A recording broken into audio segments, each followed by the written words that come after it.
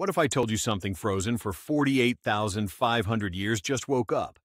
The Arctic is warming 4 times faster than the rest of the planet.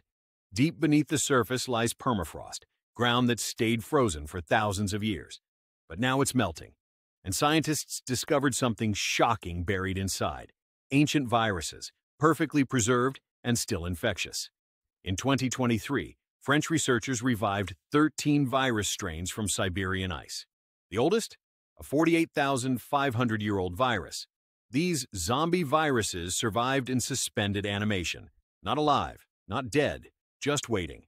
Sound like science fiction? It's not. In 2016, an unusually hot summer thawed a reindeer carcass infected with anthrax. The disease killed over 2,600 reindeer, hospitalized 36 people, and claimed a 12-year-old boy's life. 1/4 of the northern hemisphere is covered in permafrost. Buried inside are bodies and carcasses from centuries, potentially carrying smallpox, plague, and viruses we've never encountered. Melting ice is opening a biological time capsule, releasing organisms that existed before modern humans even evolved.